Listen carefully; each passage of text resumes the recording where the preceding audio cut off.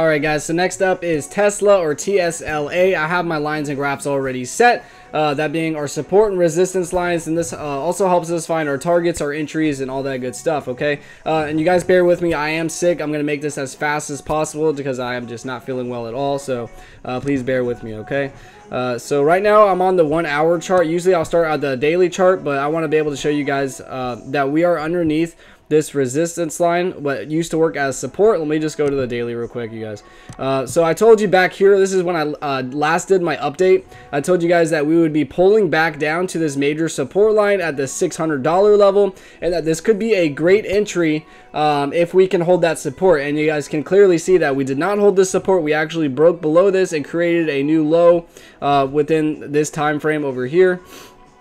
So we're actually underneath the support now. It's going to work as resistance, okay? So now what we have to do is, let me go to the 1 hour chart.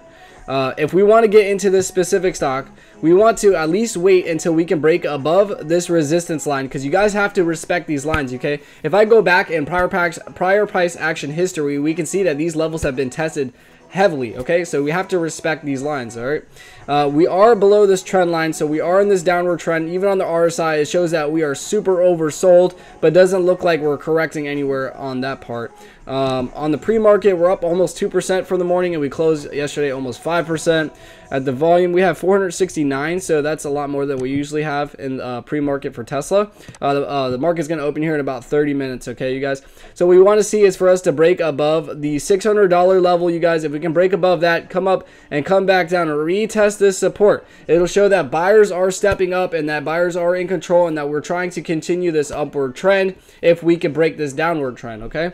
So as of right now, getting in would not be the smartest idea, because your first target would be back up here at the $600 level, and obviously we don't know if we can break past this, because if we can hit this level and get rejected and pull all the way back down to our next level of support, which is let me probably have to go to the daily so you guys can see that more clearly.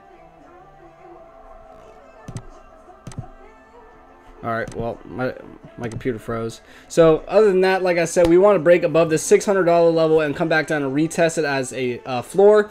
If we do that, then that could be a great entry. Have your stop loss on the opposite side of that $600 level. Maybe have it at $595, and then set your first target to whatever you're planning on risking or trading with, okay?